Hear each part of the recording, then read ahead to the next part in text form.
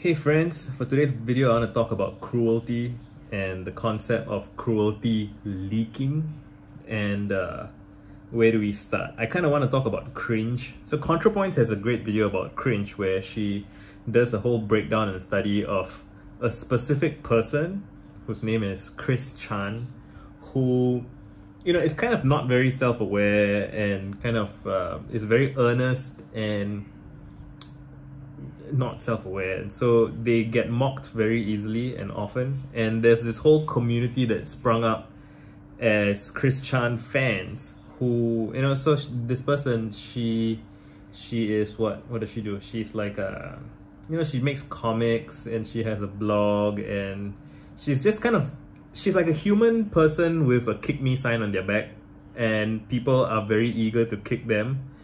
And there is this community that sprung up pretty much with the intent of harassing this person and nudging them and sort of like getting them to dart. It's like zoo.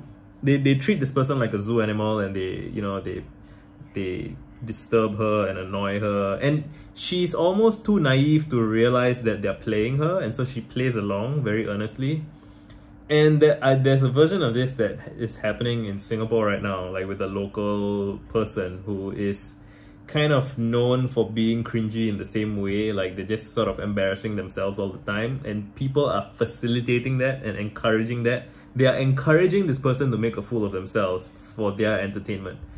And talking about this is difficult because, it's so easy to scold, right? And I don't want to be a scold. And I think, I could make a whole separate video about scolding. I have a tweet that's like, my philosophy is no scolding, because scolding just doesn't work. It creates this adversarial relationship, and I think adversarial relationships in general are just not good at achieving the sort of positive sum beneficial outcome.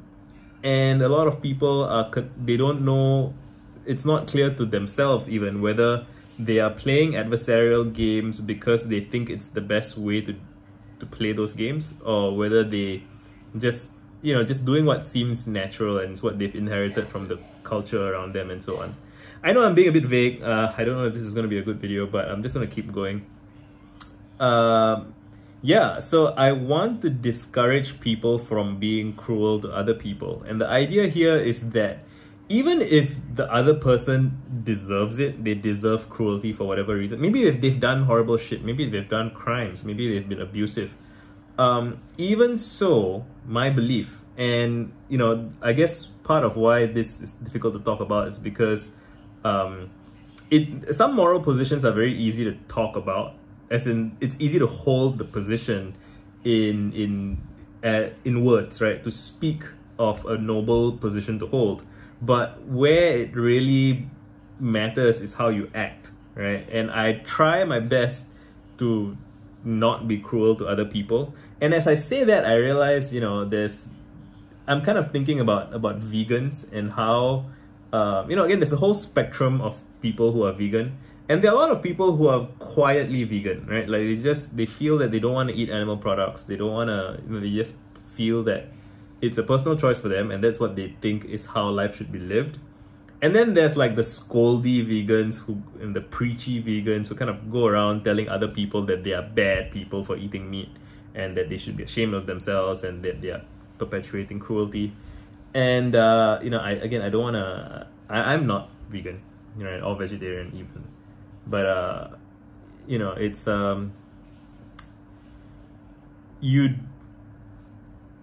the attention tends to get focused on the scoldy people, and there's this Slate Star Codex blog post called The Toxoplasma of Rage, and it talks about how there's this organization called Vegan Outreach, and they are really, mature and sensible, and they seem to be kind and thoughtful, and they are like, don't get into fights, don't preach at people, don't kind of be difficult, like just here, if people are curious to understand, here's how you can talk to them in a way that's non-confrontational, blah blah blah. It's very, if you met someone from there, you would probably think they're a wonderful person and so on. But like most of the world doesn't know about vegan outreach. Most people tend to know about PETA. And if you don't know what PETA is, you know, I almost don't want to spoil it for you, but like PETA is just this very loud, obnoxious organization that pulls all kinds of weird stunts that, you know,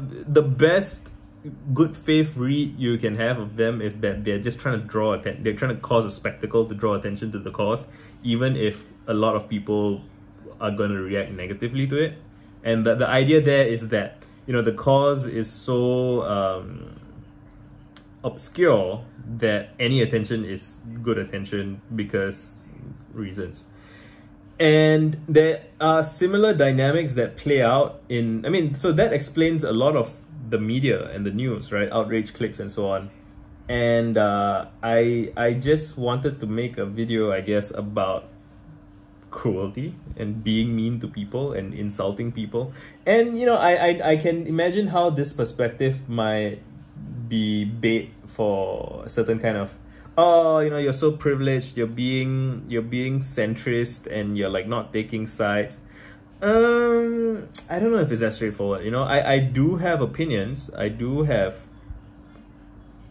views about how I would like the world to be. I just also have a long-term strategy about how I think, what I think is most effective as a method of persuading people to follow me on that vision, right?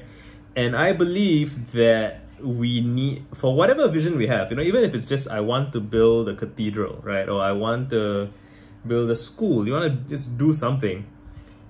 I believe that we should make it fun and exciting and interesting and nourishing to be a part of that vision, right?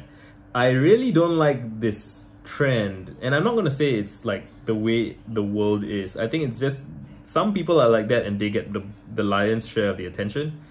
I don't believe that social progress should happen in a miserable way. You know, I don't believe that social justice should be pursued with people being miserable. And I know that people who are in pain, people who are suffering from injustice, they don't have the privilege of tempering their utterances with niceness. And you know, I know that I'm aware of the arguments against, you know, model minorities and nice moderates and all this. Yeah, I know. And yet, you know, so like I think we can price that in. I think we can be aware that, like, you know, nice moderate perspectives can be kind of lackadaisical and not do much work and not whatever. But like, you know, again, so it's like with people who are trying to make the world a better place, they are a subset of all people.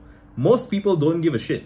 I mean, you know, again, it depends on who you're talking to and how you want to frame it. But like, the vast majority of people are just going about their lives and they're busy and they're tired and they're frustrated and they just don't want to be scolded. Even if you have a legitimate reason to scold them, like scolding will not win them over, you know? And I believe that for us to make any kind of progress, we have to win people over. We have to make things become the obvious, right, good, kind thing to do. And I think there's a quote somebody mentioned that's like, the role of the artist or the activist is to make the revolution irresistible, right? It's like you make people want to do it. And I want to end this in 10 minutes and I want to talk about cruelty still. Cruelty, right? Very often people receive cruelty from the world, from their peers, sometimes from their parents, from teachers, from whoever. And it becomes learned, it's negative reinforcement, right? It's, I don't want you to do that, stop that, I'm going to be cruel to you until you stop doing that thing.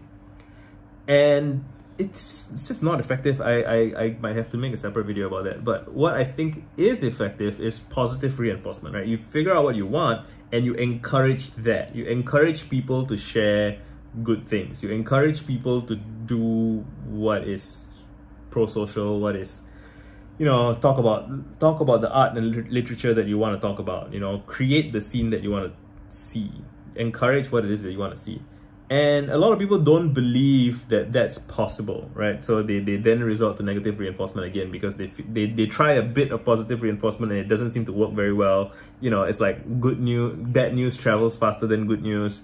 And that's true, but in my experience, I feel that if you want to play the long game and you commit for the long haul, the small handful of allies that you develop, you know, the relationships you build with other good people, it becomes very powerful and strong, like a nexus of goodness. And you know, like I've said before elsewhere, that so this is kind of what Star Wars dark side and light side sort of is about. And like the seductiveness of the dark side is that you can accumulate a lot of power very fast, right? You can win all the fights by playing dirty. But the failing of the dark side is that it's the side without love, it's the side without friends, it's the side without trust. And anybody who's sort of like a mob boss who has accumulated power, the sword of Damocles hangs over their head, right? You never know, you have to watch your back all the time. You never know which of your lieutenants is gonna want to cut your throat, because, you know, they don't believe in honor or whatever. Their morality is what it is. And again, yeah, that we can go into hours of conversation about that, because you could say that, you know, you try and you can't be naive about trying to build something good and assume that there are no bad actors in that space. That's another problem. It's another conversation. But broadly, I just wanted to speak for a bit about the idea that when we are cruel to our enemies, even if they deserve it, that cruelty leaks into us and we become to ourselves people who are cruel. And that distorts our self-image in an unpleasant way. And so it's worthwhile being kind to people and loving to people. I mean, you have to, you know, we have limited time and energy and resources, and so we can't afford typically to be perfectly loving, kind to everybody in the universe. But that doesn't mean that where we cannot be kind, we should be cruel, right? We should be as kind as we can. And then when we're at our limits, we should stop. And that's how you have boundaries, and you'll be like, that's all I can do for today, sorry. And then move on, right? But like, you don't have to be cruel.